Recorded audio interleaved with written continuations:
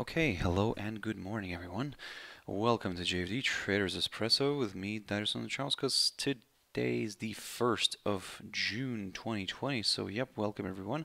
Welcome to this recorded session because unfortunately for this week, I will have to run these videos in recorded format. So, basically as we had it previously, but again, like I said, this is going to be a temporary measure, but for now hopefully you can guys understand. But yeah, like I said, welcome everyone, welcome to this Traders Espresso. As always, we're going to have a quick look at the markets, a few of the charts by the way that we looked at on Friday, just to see how everything kind of got along. And yeah, before we do that, as always, let's quickly have a read through our risk disclaimers. So, the content we produce does not constitute investment advice or investment recommendation, should not be considered as such, and does not in any way constitute an invitation to acquire any financial instrument or product. As always, a few seconds for you to read the rest, and we can continue.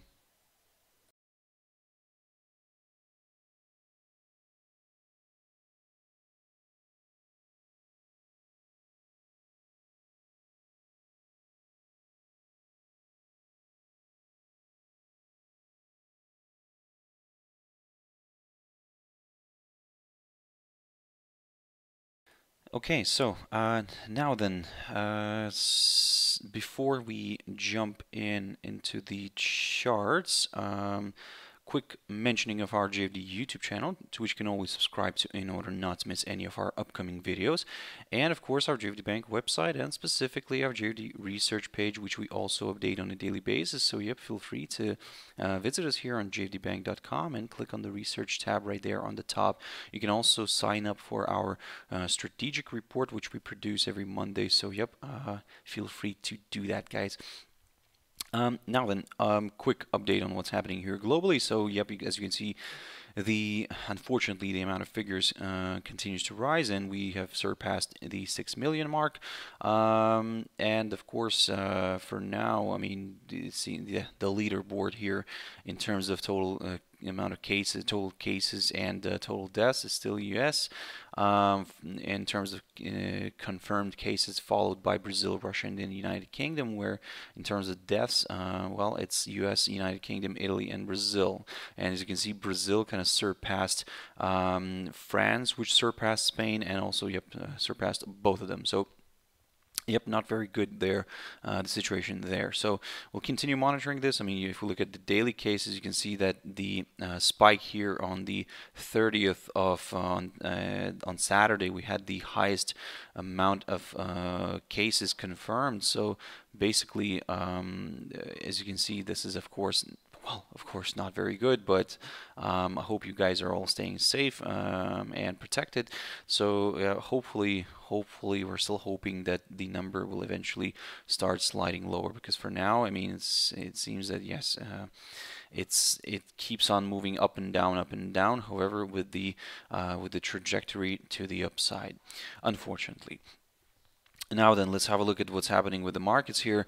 The markets continued. Well, on Friday we saw the German DAX drifting lower, and this is exactly what I was talking about last week, basically, where I was telling you guys to keep a close eye on this barrier here, the 200-day EMA, and the areas just slightly above this 200-day EMA near the 11,770, 11,845 zone. As you can see, the index drifted higher last week on Thursday. It tested this area, but then on Friday it moved back down, and basically kind of working out nicely with this idea here. So don't get me wrong, the German market is closed today due to Whit Monday, and it's a public holiday there. So for now, basically, we will have this one closed. However, we'll keep an eye on some other indices. But this is the idea, this is the scenario that we're still keeping in mind, where if the index drifts a little bit lower, but still remains above this barrier somewhere here, the 11,236, then we could see another push higher.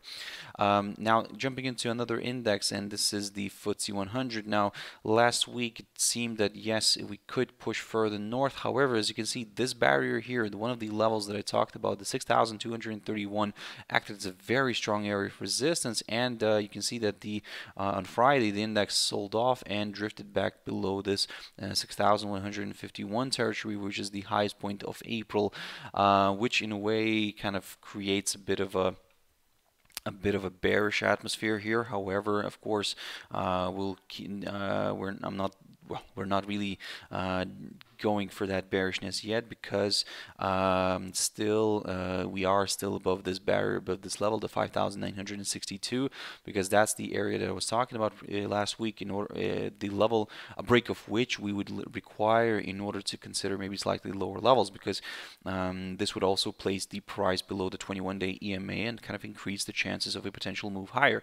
And if we look at the cash index right now, we can see that the price is trying to climb back up here. It's trying to move back towards the 6,151 territory.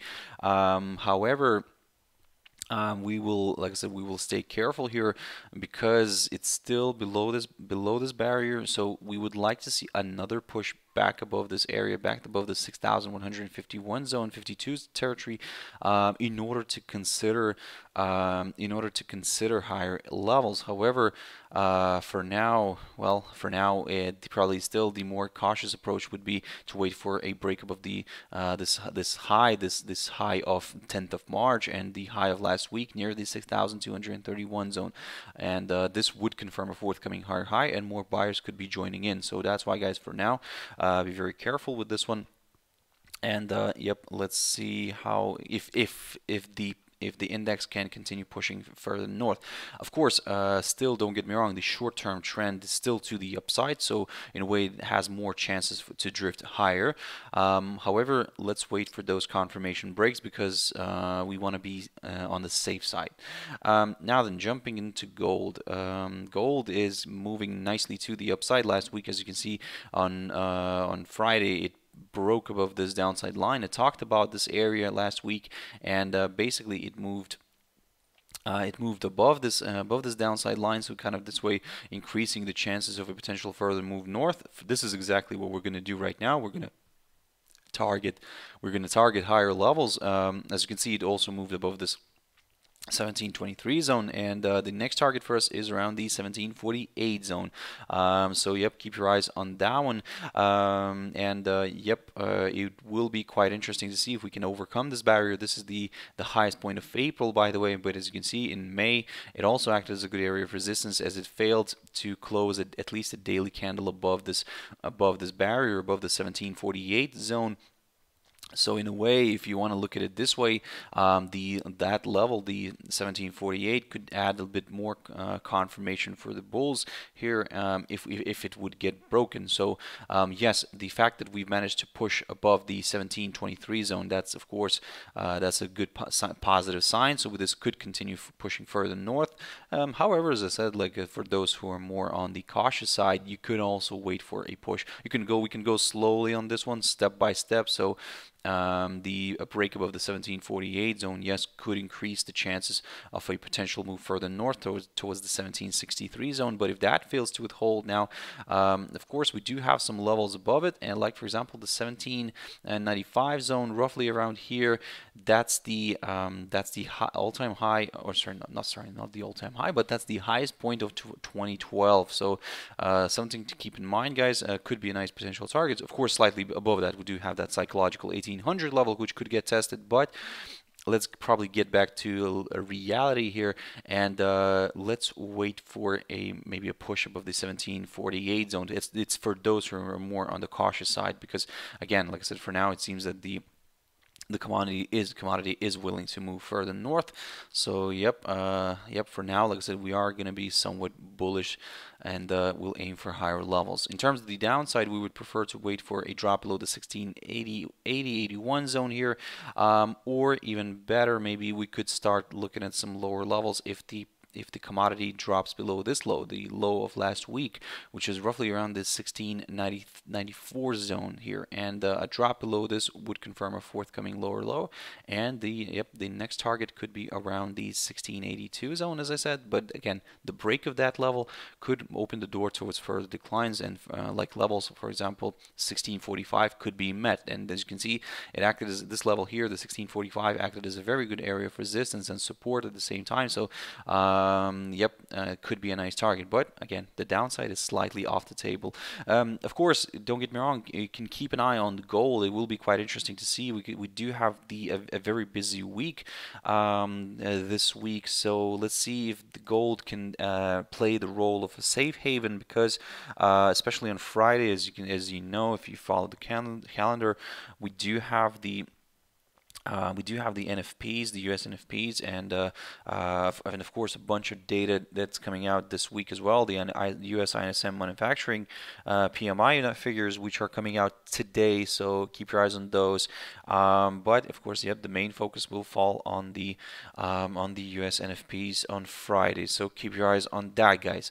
Now then, jumping into Brent oil very quickly here. So you can see that the commodity managed to push above this downside line and managed to close the daily candle above this 36.10 zone. I kept talking about this level last week, and in a way, all this kind of increases the chances of a potential push further north. Now, let's say from the very, very short-term perspective, we are now targeting this level right here, which is around the 100 EMA, and that's the area near the 39.60 zone, which is marked by the high of the 11th of March. So this could be a very nice target, and in a way, if it pushes higher, but let's say fails to move above this 39.60 level straight away, we could see maybe a small setback here.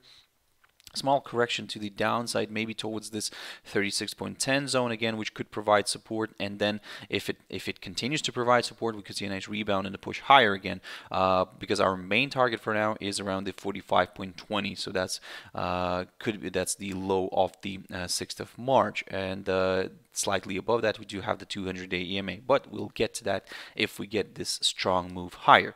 For now, we'll take it, like I said, we'll be very careful, and we'll keep an eye on this, but for now we are leaning a little bit more to the upside towards this 39.60 zone. So let's keep an eye on that one. In terms of the downside, we would like to wait for maybe a drop somewhere below the 32.21 zone and then aim for lower areas. So keep your eyes on that one, guys.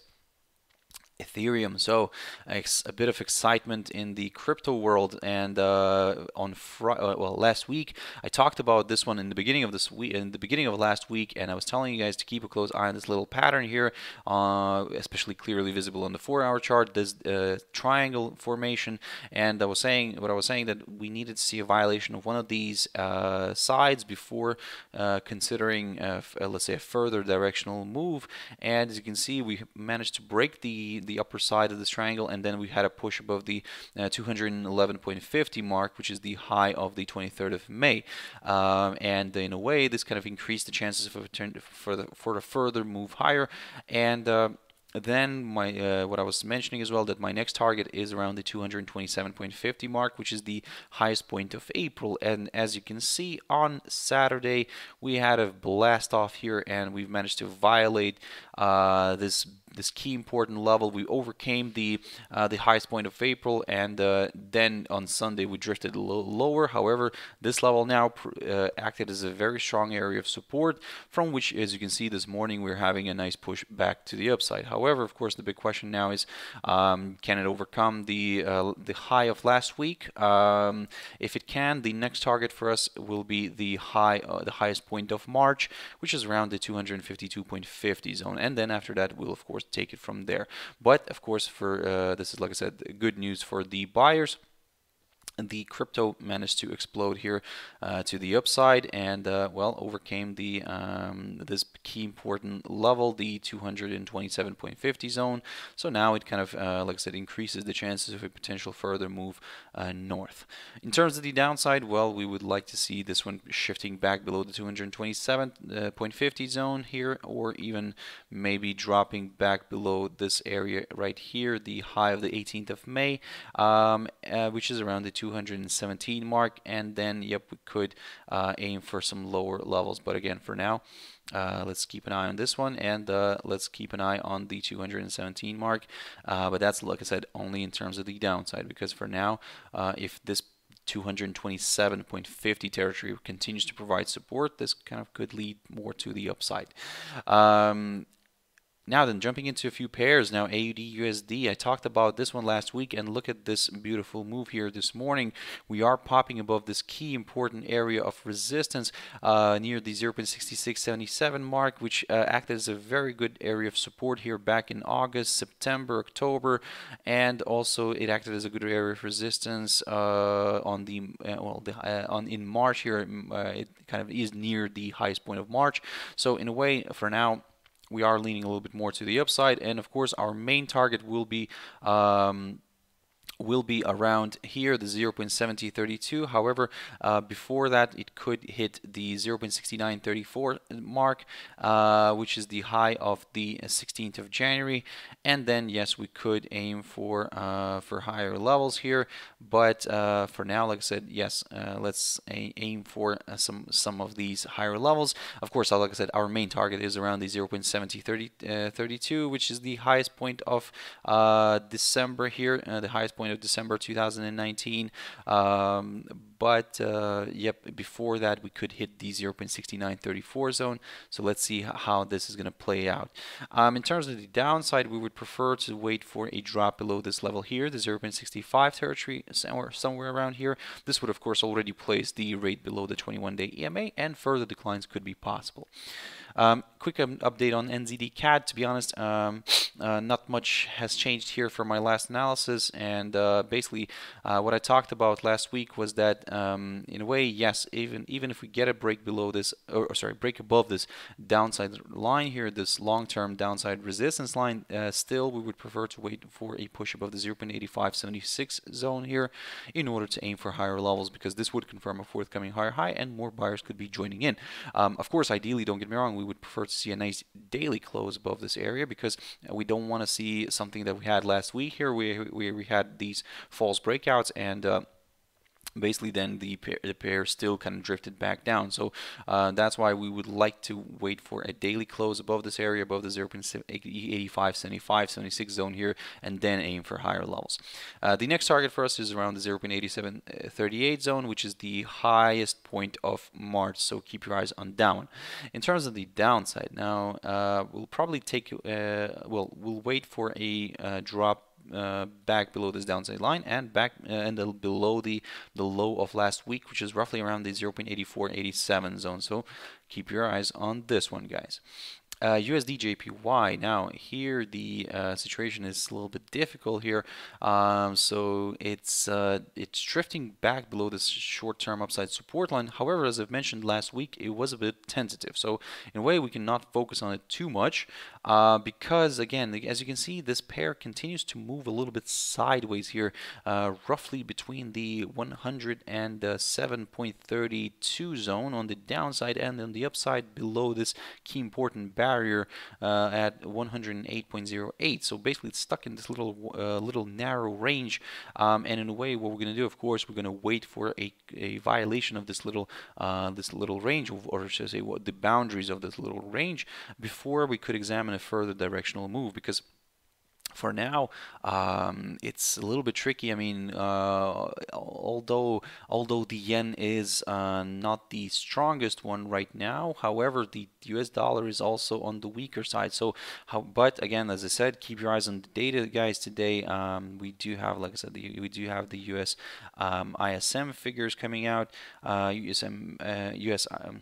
let me just double check this very quickly. Yes, the U.S. manufacturing, U.S. ISM manufacturing figures, PMI's figures coming out. So keep your eyes on those. Of course, those are expected to have improved slightly from the previous ones. So if the previous one was sitting at around 41.5, the expectation for this one is at 43. However, so if the figure comes out better than the forecast, we could see a nice pop here, an emotional kind of outburst, I would say, because we could see maybe a move higher. However, be very careful because, like I said, the dollar could still be under pressure as the figures, although the figure could come out better than the forecast, still it might be below the 50 mark, so we would still be in contraction, in contraction territory. So basically, still not everything is that good in the U.S. economy. So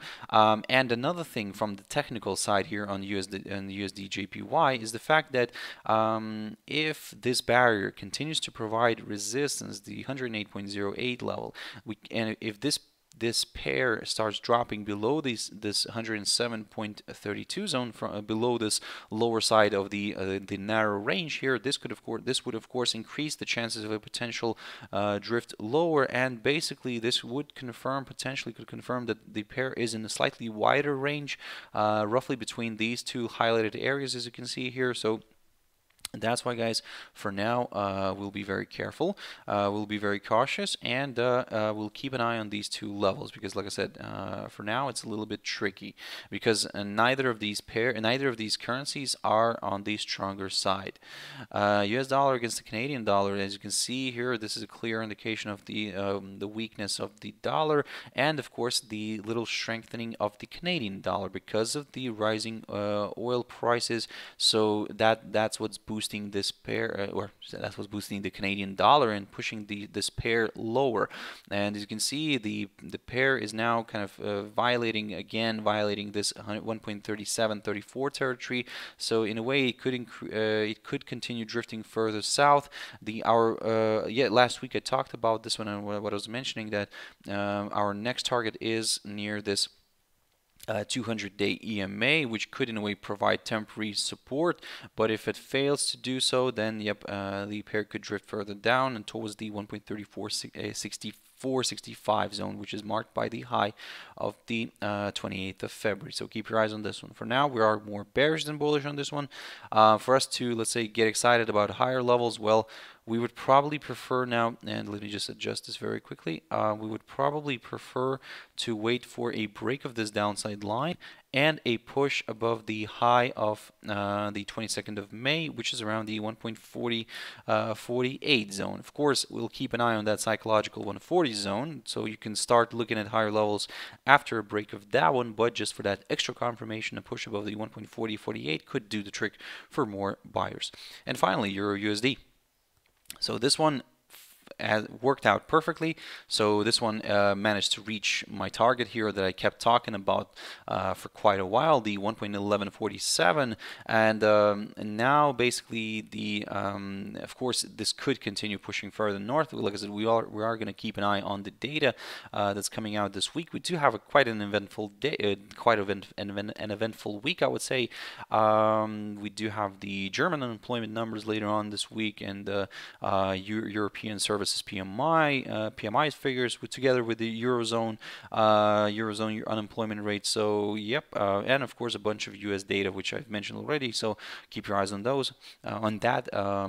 For now, of course, from the technical side, let's keep an eye on this level. Let's keep an eye on this barrier, the 1.1147. But something tells me that this could get violated and soon, and we could see a nice push higher. However, the pair might fail to or should I say, it might drift a little bit higher, maybe test the 1.12 territory, 1.1237 zone, which is marked by the high of the 16th of March, and maybe then could retrace back down. So something maybe like this could be possible. Let me just quickly put this one on the chart. So yeah. For now, like I said, we are going to be aiming for slightly higher levels, but only up until here somewhere, up until this territory. And in a way, if it finds somewhere resistance around here, then we may see a bit of drift back down, where this level now could play the role of of a good support zone, the 1.1147. But of course, if it drops even below this, if it drifts back down here, still there is a possibility for the bulls to step in somewhere around here near the 1.1039 zone. I talked about this level, or near this 200-day EMA. So we'll keep an eye on both. However, if the pair starts falling sharply back down and falls below the 1.0990 zone, then well, not everything is good in the bull block. So yep, we'll keep an eye on that, guys. So yeah, that's the kind of, like I said, the outlook. Once again, guys, I do apologize for not running this one live. As I said, unfortunately, for this week, I have to jump back into this mode and the recorded session mode, and yep, but like I said, hopefully everything is gonna be okay. But yeah, I hope you guys stay safe. I hope you guys enjoy today's trading day. Like I said, for those who are trading the German markets, well, remember that the German market is closed today, so but the other ones are open. So keep your eyes on that one. The German market is closed, and the Swiss, Norwegian, and New Zealand markets are closed today. So just to kind of let you know, guys. So like I said, guys, thank you very much for for watching, for listening, for I really appreciate all your views, guys. So yep, really thank you very much for your support, and I hope you found I hope you found it useful, this video. And if you want to catch my recorded session later on, my traders tea time, as always, 13:15 GMT. For now, guys, I hope you have a beautiful trading day, and I'll see you later. Thank you very much, and bye bye.